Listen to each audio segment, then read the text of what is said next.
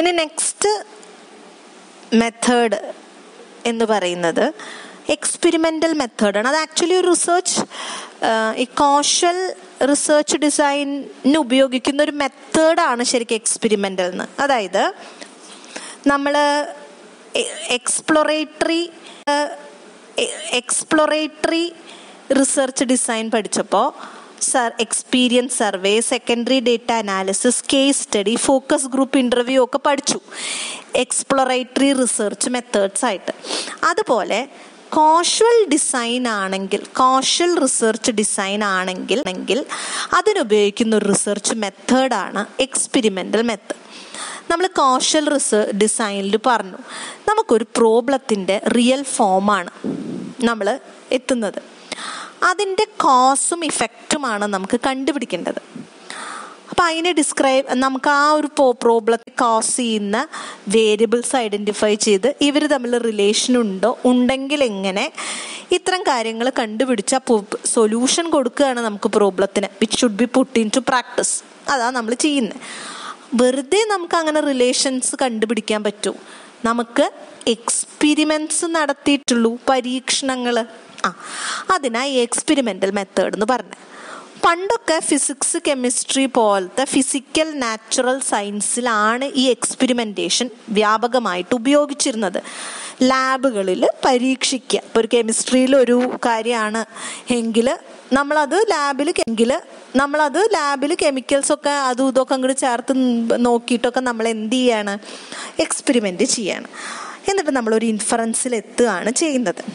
പക്ഷെ ഇന്ന് social science, നമ്മൾ മാനേജ്മെൻറ്റ് പോലെയുള്ള സോഷ്യൽ സയൻസിലും എക്സ്പെരിമെൻ്റ്. ഫോർ എക്സാമ്പിൾ, ഒരു കുട്ടിയുടെ ലേണിംഗ് സ്റ്റൈല് ആ കുട്ടിയുടെ ക്ലാസ് സബ്ജക്റ്റിനോടുള്ള ഇൻട്രസ്റ്റിനെ ഇൻഫ്ലുവൻസ് ചെയ്യും എന്നുള്ളൊരു ഹൈപ്പോത്തിസിസ്.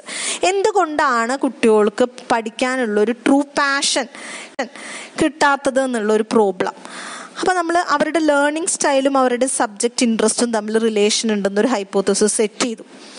ഉണ്ടോ എന്ന് നമുക്ക് എങ്ങനെയാണ് കണ്ടുപിടിക്കാൻ പറ്റുക?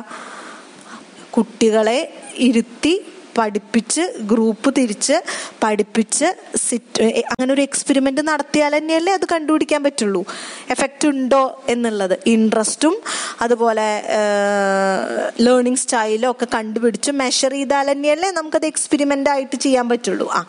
അപ്പോൾ ഇപ്പോൾ സോഷ്യൽ സയൻസിലും ഇത്തരം എക്സ്പെരിമെൻറ്റ്സ് നടക്കുന്നുണ്ട്. ഡേറ്റ ഗ്യാദർ ചെയ്ത് അനലൈസ് ചെയ്ത് ഫാക്ട്സ് കണ്ടുപിടിച്ച് കോസ് ആൻഡ് ഇഫക്റ്റ് അനലൈസ് ചെയ്ത് സൊല്യൂഷൻ കണ്ടുപിടിക്കാം എന്നുള്ളതാണ് സത്യം. Essence of an experiment may be described as observing the effect of a dependent variable of the manipulation of an independent variable. Dependent എന്താ, independent എന്താന്ന് നമ്മൾ പഠിച്ചു അല്ലേ?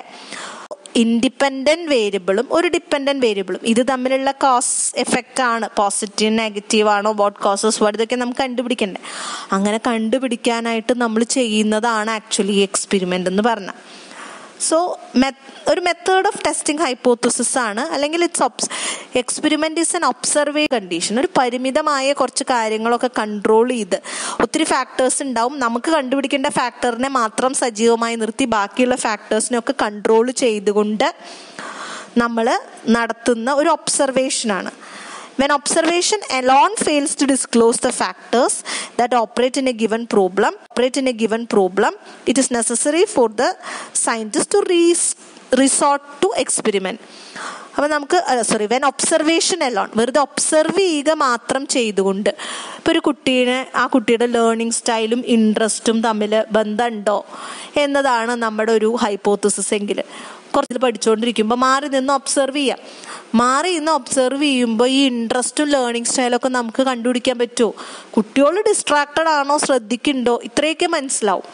പക്ഷെ അവർക്ക് സബ്ജക്റ്റിന്റെ ഇൻട്രസ്റ്റും അവരുടെ ലേണിംഗ് സ്റ്റൈലും തമ്മിലുള്ള ബന്ധം ചുമ്മാ മാറി നിന്ന് ഒബ്സർവ് ചെയ്താൽ കിട്ടുമോ? ഇല്ല. അപ്പം നമ്മൾ എക്സ്പെരിമെന്റ് തന്നെ ചെയ്യേണ്ടി വരും.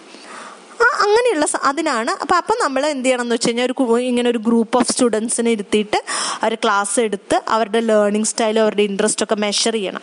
അങ്ങനെ മെഷർ ചെയ്യുമ്പോൾ ലേണിംഗ് സ്റ്റൈലും ഇൻട്രസ്റ്റും മാത്രം കിട്ടുന്ന രീതിയിൽ ബാക്കിയുള്ള കാര്യങ്ങളൊക്കെ അവിടെ കൺട്രോൾ ചെയ്ത് വെച്ചിട്ടാണ് നമ്മൾ ചെയ്യുക.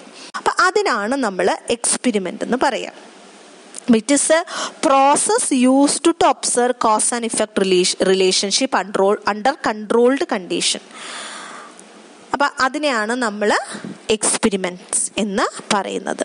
അപ്പം ഒരു കോഷ്യൽ റിസർച്ച് ഡിസൈൻ്റെ റിസർച്ച് മെത്തേഡാണ് ഇനി എക്സ്പെരിമെൻ്റൽ മെത്തേഡിൻ്റെ ഫീച്ചേഴ്സ് എന്ന് പറഞ്ഞാൽ isolation of factors or controlled observation എന്ന് വെച്ചാൽ നമ്മളിപ്പോൾ ഈ പറഞ്ഞ പോലെ കുട്ടികളുടെ ലേണിംഗ് സ്റ്റൈലും ഇൻട്രസ്റ്റും തമ്മിൽ ഉള്ള റിസൾട്ട് അത് തമ്മിൽ റിലേഷൻ ഉണ്ടോ എന്നാണ് ഒരു ഹൈപ്പോത്തസിസ്. അതിന് വേണ്ടിയിട്ട് നമ്മൾ സ്റ്റുഡൻസിനെ ഒബ്സർവ് ചെയ്യുകയാണ്, ഒരു എക്സ്പെരിമെൻ്റ് നടത്തുകയാണ്.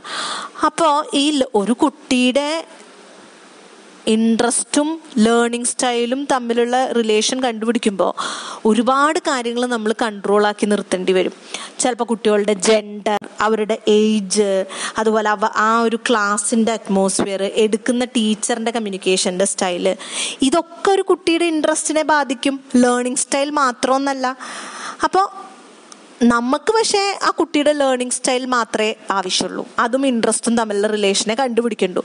അപ്പോൾ കുട്ടിയുടെ അപ്പോഴത്തെ മാനസികാവസ്ഥ, കുട്ടിക്ക് ശാരീരികമായിട്ട് എന്തെങ്കിലും പ്രശ്നങ്ങളുണ്ടോ, അല്ലെങ്കിൽ ആ ക്ലാസ് എടുക്കുന്ന ടീച്ചറിൻ്റെ കമ്മ്യൂണിക്കേഷൻ സ്കില്ല്, ഒരു കോളേജ് ക്യാമ്പസ് ആണെങ്കിൽ സ്വയമായിട്ട് ക്ലാസ് എടുക്കാനുള്ള അന്തരീക്ഷം ഉണ്ടോ, തുടങ്ങിയിട്ടുള്ള കാര്യങ്ങളൊക്കെ നമ്മൾ ആ ഫാക്ടേഴ്സ് ഒക്കെ ഒരു കുട്ടിയുടെ ഇൻട്രസ്റ്റിനെ ബാധിക്കാം. ലേണിംഗ് സ്റ്റൈൽ മാത്രമല്ല, പക്ഷെ നമുക്ക് ലേണിംഗ് സ്റ്റൈലിനെ കുറിച്ച് പഠിച്ചാൽ മതി.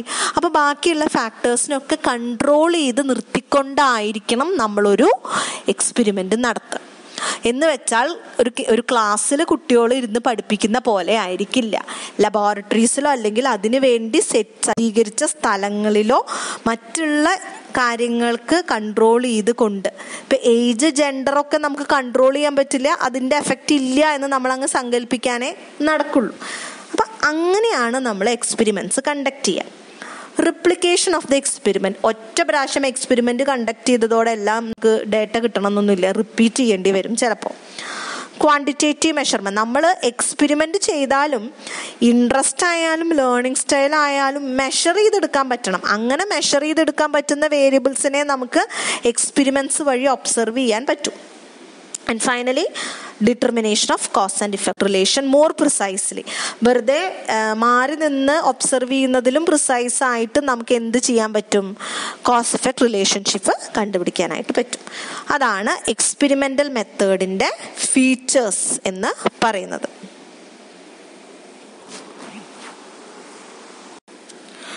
പൊതുവെ 2 ടൈപ്പിലുള്ള എക്സ്പെരിമെൻറ്റ്സ് ആണുള്ളത്: laboratory experiment and field experiment. Laboratory experiment എന്ന് പറഞ്ഞാൽ ഒരു ലാബിൽ, ഒരു ലബോറട്ടറിയിൽ ഇപ്പോൾ investigator actually creates condition in which he wants to make the study. ഇപ്പോൾ സ്പേസിൽ നടത്തുന്ന ഒരു റിസർച്ചാണ് നമ്മൾ ചെയ്യുന്നതെങ്കിൽ ആ സ്പേസിൻ്റെ അന്തരീക്ഷത്തിന് സമമായ ഒരു അന്തരീക്ഷമൊക്കെ ലാബിൽ ഉണ്ടാക്കിയിട്ടാണ് നമ്മളവിടെ റിസർച്ച് ചെയ്യുക. സോ അതാണ് ലബോറട്ടറി. ഫീൽഡ് എക്സ്പെരിമെൻറ്റ്സ് എന്ന് പറഞ്ഞാൽ നമുക്ക് occur in real life setting. ഇപ്പോൾ സ്റ്റഡി നാച്ചുറൽ സെറ്റിങ്ങിലാണ്. നമ്മളിപ്പോൾ ക്ലാസ്, ഈ കുട്ടികളുടെ ഒരു സ്റ്റഡി, നീ പറഞ്ഞ അതേ സ്റ്റഡി തന്നെയാണെന്ന് വിചാരിക്കൂ. അപ്പോൾ നമുക്ക് 2 രീതിയിൽ ചെയ്യാം. ഒരു സെറ്റ് ഓഫ് സ്റ്റുഡൻസിനെ നമുക്കൊരു റൂമിൽ ഒരു ക്ലാസ്സിൻ്റെ ഒരു അന്തരീക്ഷം ലാബിൽ ഉണ്ടാക്കിക്കൊണ്ട് ചെയ്യാം. അല്ലെങ്കിൽ ശരിക്കും ഒരു കോളേജിലെ ലൈവ് ക്ലാസ് നടക്കുമ്പോഴും നമുക്ക് എന്ത് ചെയ്യാം? എക്സ്പെരിമെൻ്റ് ചെയ്യാം. ഈ കുട്ടികളെ ലാബിൽ ഒരു നമ്മളായിട്ട് സെറ്റ് ചെയ്തിട്ടുള്ള ഒരു സിറ്റുവേഷനിലേക്ക് കൊണ്ടുപോയി എക്സ്പെരിമെൻ്റ് ചെയ്യുമ്പോൾ ലബോറട്ടറി എന്നും, അവർ ഏത് സ്ഥലത്തിരിക്കുന്നോ അവിടെ ചെന്ന് നമ്മൾ എക്സ്പെരിമെൻ്റ് നടത്തുമ്പോൾ അതിനെ ഫീൽഡ് എക്സ്പെരിമെൻ്റ് എന്നും പറയും. അപ്പോൾ പൊതുവെ ഈ തരത്തിലാണ് 2 ടൈപ്സ് ഓഫ് എക്സ്പെരിമെൻറ്റ്സ് ഉള്ളത്.